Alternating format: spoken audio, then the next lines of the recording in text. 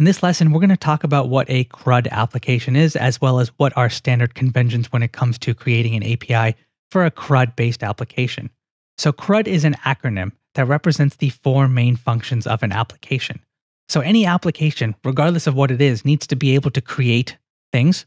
So in our case, since we're building a social media type application, we need to be able to create posts, make new posts. We need to be able to read posts. And so that includes, retrieving all of the pre-existing posts. We need to be able to update a post if we want to implement that functionality. So if we decide to change what our post says, we would use the update functionality. And then finally, we need to be able to delete a post. And so the CRUD, that represents the four main functions of any CRUD-based application. So it's nothing more than an acronym. However, I created this slide so that you guys can understand what are standard conventions when it comes to creating an API for a CRUD-based application, because there are certain best practices that we need to follow. And so when it comes to naming the URL and the paths for each operation, there's a standard convention. And the first thing that I want to point out is, since we're working with posts, it makes sense to name all of the URLs, all the paths with /posts. And it's important that you use the plural form of posts. You don't want to do /post. You want to do /posts as in plural. This is standard convention for APIs. And if we were working with users and we wanted to be able to create, read, update, and delete users, it wouldn't be /user, it would be /users. So always use the plural, that's standard convention. Now, when it comes to creating a post, right, that's always going to be a post request. So we've got the create functionality right here, and we can see that we have to send a post request. Standard convention. Anytime you want to create an entity, it's going to be a post request. And the URL or the path for that specific request is always going to be /post in this case. And if you want to see what that looks like for the decorator in Fast API, it's pretty simple. You just do app.post/post. So this is something you guys already know. Now, when it comes to read functionality, which would be, reading or retrieving pre-existing posts, there's actually two different path operations we're going to create. So the first one is going to be /post, and this is going to be for retrieving either all of the posts or multiple posts, depending on what filter that we use. And so when it comes to retrieving information from a database or anything like that, retrieving data, it's always going to be a get operation. So you send a get request to /posts. And if you want to see what that the decorator on Fast API would look like, it's just app.get/posts. Once again, we already have this set up in our application so far. However, there's also going to be another path operation for reading, right? And that's if you want to get one individual post. So if we want to get detailed information about one specific post, we're going to send a get request to /posts/ and then we've got this ID right here. So anytime you create something, what's going to happen is anytime you add something to a database, the database is going to give it that specific item a unique identifier so that we can uniquely identify that specific entry. And so if I want to get detailed information about a specific post, I would just send a request to /posts and then pass the ID of that specific post I'm interested in.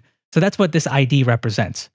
And within Fast API, if you want to see what that actually looks like, you would just do app.get/posts, and then you do curly braces and then ID. And that'll allow you to extract the ID from the specific URL of the request. And then we can, take that take that ID and then, send it out to our database so that we can retrieve the information. So there's always going to be two specific path operations for read functionality. Then we have update. So this would involve updating a pre-existing post. So maybe we, posted out something and then we realized we said something offensive and we want to update it before anyone takes a screenshot of it.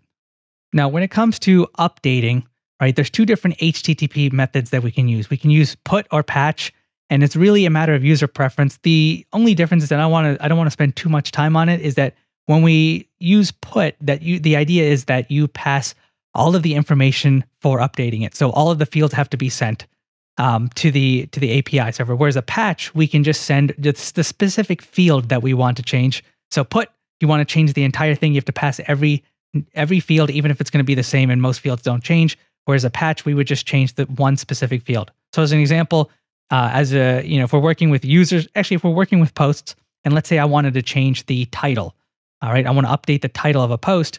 If I used a put request, I'd have to give the new title, and I would have to give the pre-existing content, right? Because the idea behind put is that you have to provide all of the same information so that we can, on the back end, just take all the information and then update the entity. Whereas a patch operation, I can just send the title and then my backend should know how to just update that one field. We're going to stick with put, I believe, in our application, but really at the end of the day, it doesn't really matter. It's just a matter of user preference.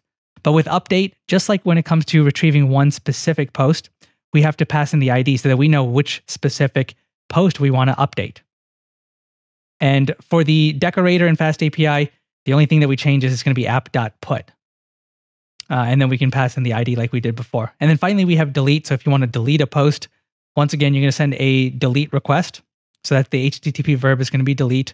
And then we have to pass in the specific ID of the post as well. And then this is what the Fast API decorator is going to look like. So it's actually not that hard. It's fairly simple. And you'll see that once you create one Crud API, creating another one is almost a matter of copying and pasting, really. And so in the next video, we're going to make a few changes to our API so that we can make sure that we follow this naming convention, because right now, I believe when it comes to creating a post, instead of just using /post, we called it /create post, which once again is not following best practice. So we'll update that in the next video.